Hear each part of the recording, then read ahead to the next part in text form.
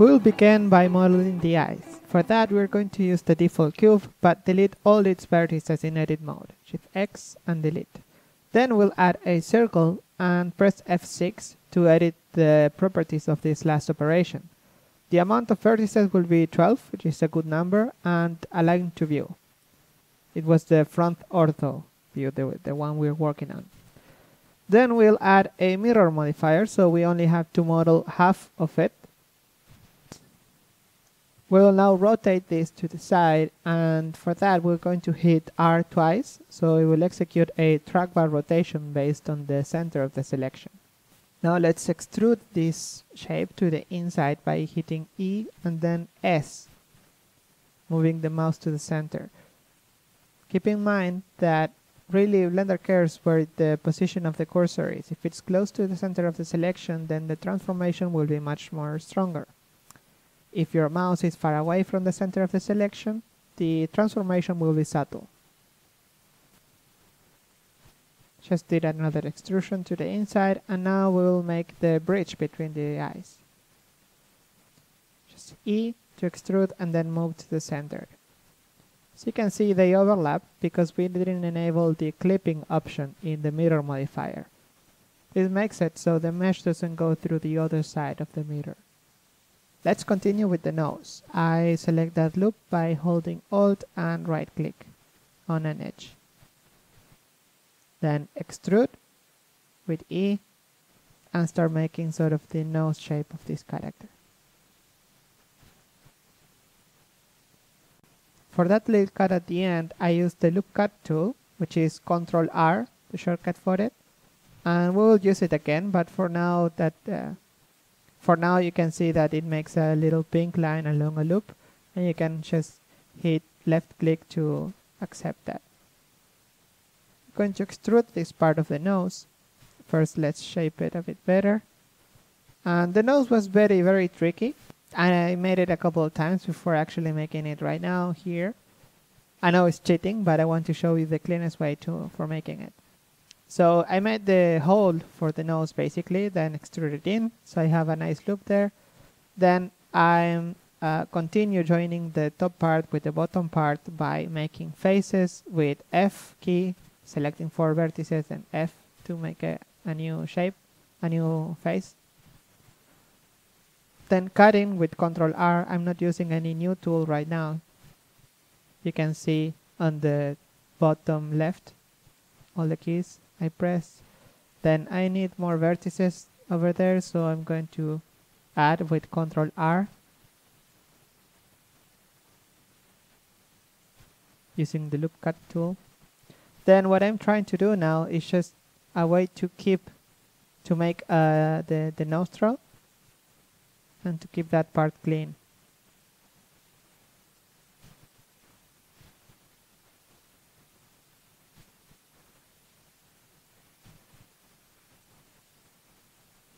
So maybe that's okay. Then F to make a face, and then I just keep extruding to the inside.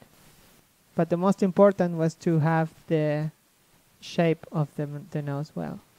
I just added a subdivision surface modifier that basically it subdivides the faces and smooth the interpolation between them. So you have a much better and soft mesh. But as you can see, in parts where you don't have enough vertices, it makes it too smooth. Almost every modifier has 4 little buttons in the header of each one. The first one being to enable or disable the visibility of this modifier on render. The second one is to enable or disable it in the 3D view. The third one is for editing, if you want to see it in edit mode or not, but it will still be visible in object mode. And the fourth one is the cage. So you basically see the actual position of the vertices after the transformation of this modifier. Modeling with that cage enabled is not recommended because you don't actually edit the actual position of the vertices, and it's not really comfortable. This modifier subdivides the meshes and make it more smooth, but you lose these hard edges sometimes. So if you want to add that back, the best way is to just subdivide that part or just add a new loop cut.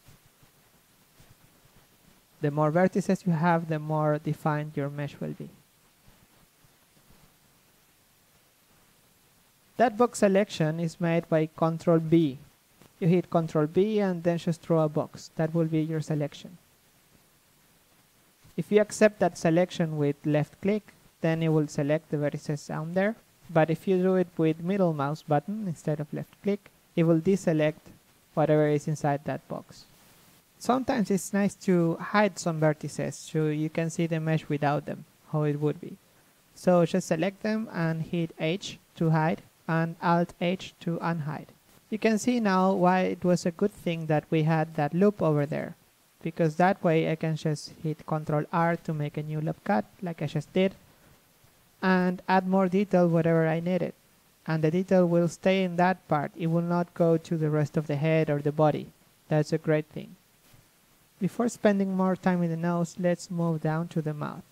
Just selected that loop with holding Alt and right click, then extrude and hold middle mouse button and draw a line down. That will constrain it to the vertical axis, which is in this case Z or Z. If you do it in other directions like horizontal, it will constrain it to the other axis, which in this case is Y. Now I just closed the bottom part by extruding from the side to the center of the mesh. And in the back I had 4 vertices, so I can make a face. But in the front I have 5 vertices, so I will need a loop cut there. But actually, if you think of it, that part it will be the neck, so I don't need that. I just deleted that vertice, and all the detail I need will be actually under the mouth, and then I can add a loop cut so I can have the same amount of vertices in the front part of the face and the bottom part of the mouth. Because I don't care on the neck part. I will actually need vertices later on. So it's just a matter of tweaking, and I'm just extruding. Just keep using extrude and tweaking the shape of my character.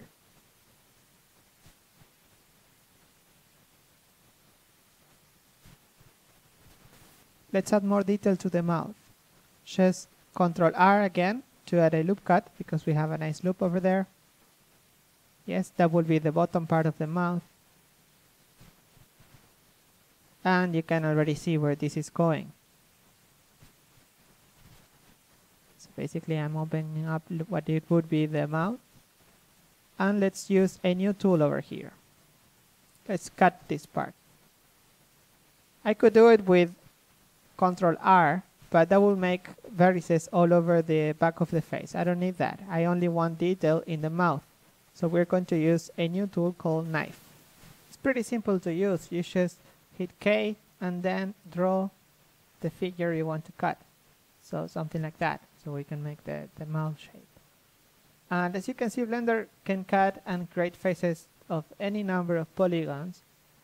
But for example, this big one here, that's actually a face. But we don't really want something like that because it doesn't work that well for animation. So what we are going to do is fix this and convert it to cuts. How do we do that? We can do it manually by selecting 2 vertices and hitting J. J will create a link between these 2 vertices and split the faces. So now we have a nice loop over there.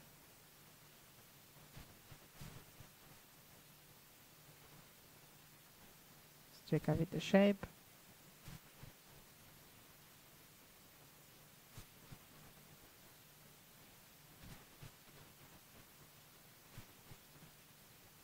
Now we want to remove that part.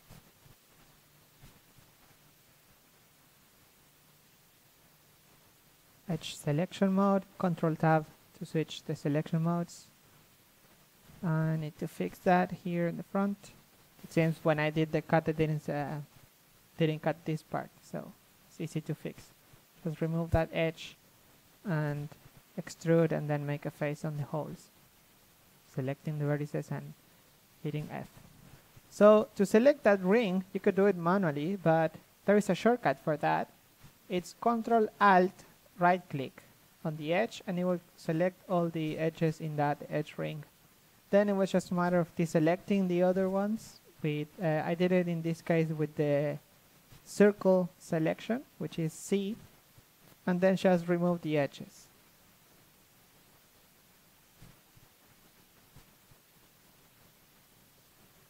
And since we have this nice loop over there, we can fix the vertices a little bit, move them around, and add a loop so we can have more definition in the lips area. So Ctrl R to add a loop, and then I will scale it, but not scale it with S. I will scale it with Alt S, which is the tool Shrink Flatten. It's really nice. It's like scaling, but instead of scaling from the center of the selection, it will do it along the normal of each face. In this case, a vertex, because that's what we have selected. So it's really handy, because, for example, if you're facing a vertex, it will scale it in its own direction, which is called the normal. Here I needed to add more detail below the nose, so I could just cut with lap cut, but it will go all the way to the top of the head. So I just remove the inner part of the nostrils, so I can loop cut over there and just have detail where I need it, without worrying about the rest. So a bit of tweaking, and then I can close the nostril again. There is no actual need of that, but it's nice to keep it closed.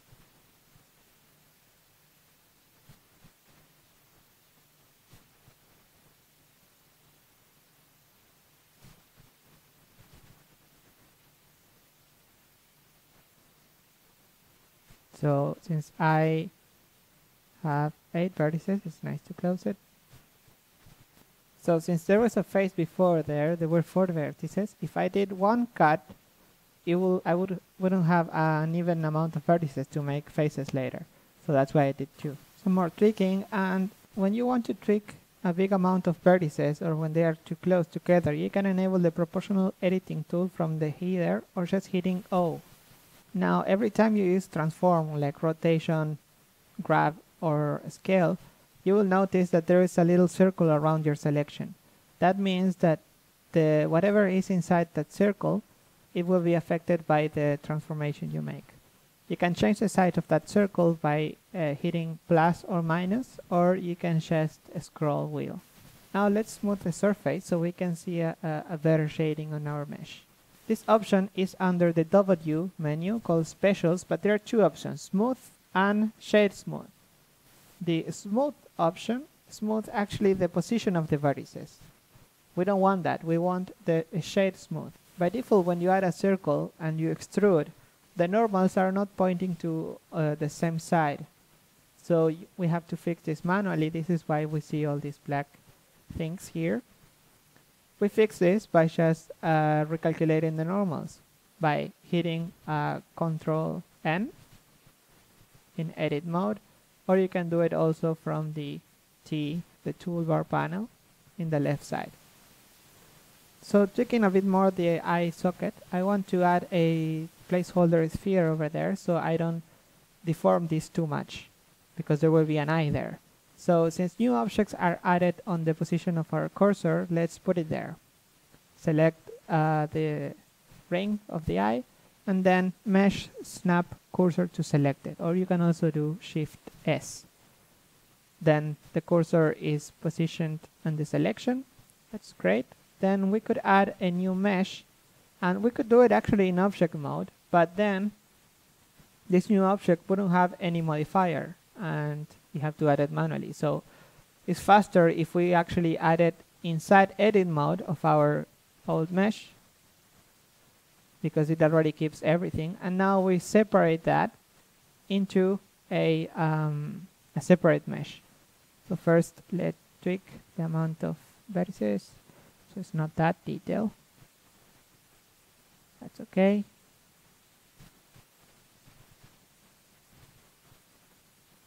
Align to view. We could just rotate it. It's the same.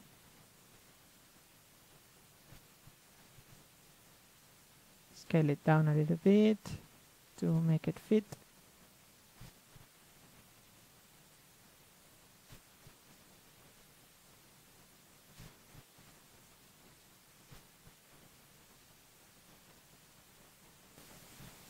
Perfect.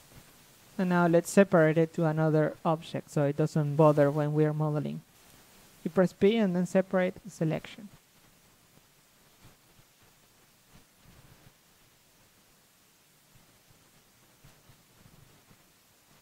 And shade smooth. And we could just leave it like that, but we can also use another feature to fake this shape of the iris in our mesh. So you could just select those vertices and extrude, or we can also learn a new tool which is called rip. You select those vertices and then hit V. That will rip the vertices selected and it will create like two separate islands. Now our mesh is not together anymore and you can see it in the shading,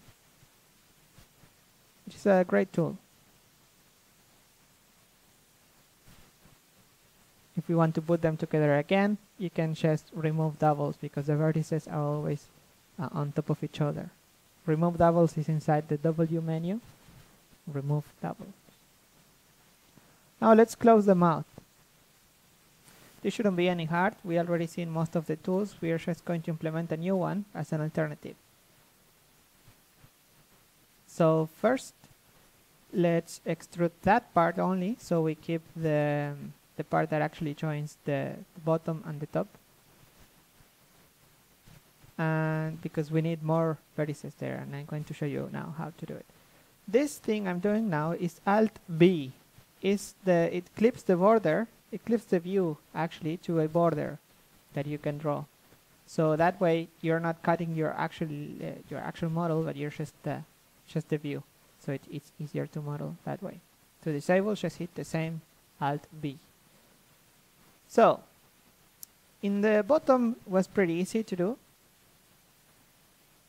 I just added a new cut so I can have more vertices close to the lips. And here, for example, I could just extrude to the inside and then make that missing face, and then I already have a nice loop that goes all around the lips. Yeah, that would be the faster way to do it. Why? Because if I didn't extrude and I just joined the inner part of the mouth, and there. If I just join that, I will have one pole there, one vertex that shares many. Then, if I did it the other way around, I will have a triangle there, and that is not really good.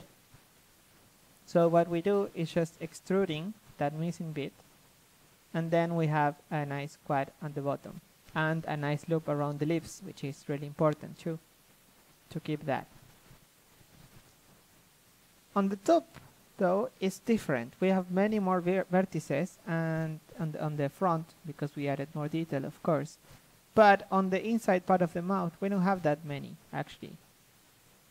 I could just do the same and try extruding. Yes, and I can get rid of some of them, but not all of them. So how am I going to do that? I could add detail, but yeah, of course, if I add detail, it will go all around the body. And we don't want that because we will end up with many vertices that we don't need. So we're going to add detail only inside the upper side of the mouth. How? We could add, for example, if we need more vertices at the bottom, we could just like use the knife tool like we did before, cutting that face using the knife. Okay, but no, we're going to use another tool which does something similar. It is called inset.